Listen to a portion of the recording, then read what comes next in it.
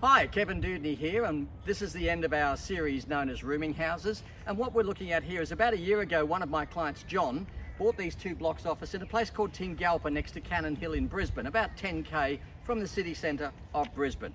And in that time, they've managed to build, do excuse us while we're walking and talking because cars prefer to keep their street. So these 2 rooming houses were built in the last 12 months.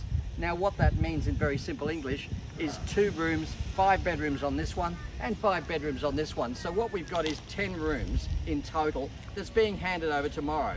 Now in this particular case, which is a bit unusual, the actual client has taken a full lease on both of them to sublease them all out at $310 per week. So that means for our client, day one, they will get $3,100 per week, plus another $50 per week for their car parking, which is provided on site in most instances. So just repeating, 2 blocks of land were sold here a year ago at the time, and then 2 rooming houses have been built. So roughly it takes 1 year or a little bit less from start to finish to create these.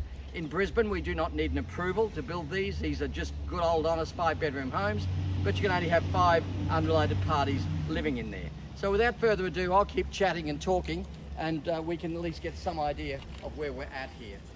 So basically, what you're seeing is a bit of an overview of them, and they're built more or less to the character of the street because we do try to make them as inconspicuous as is possible. Now in this particular case, if we pan to my right, you'll see there's about 14 townhouses that were built on the same block, but the Brisbane City Council has lost their appetite for townhouses, and the problem with townhouses are the yield is around about 3%, maybe 3.5%, whereas our minimum yield that we find acceptable is 8%. So let's have a look at how we achieved that result.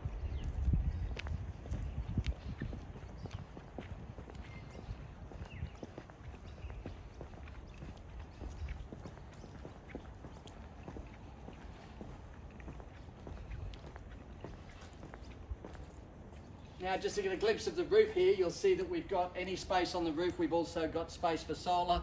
We're producing about 15 kilowatts of power here because we provide free power to all of our tenants in these buildings. So that's a certain advantage, as well as no water charges, and we provide full furnishing options.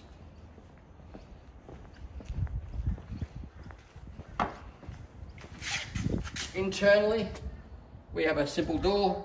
All of our doors are electronic, which means that we can change the locks remotely should the need arise where we need to change our security options. So come on in guys, and let's have a look at what we've got here.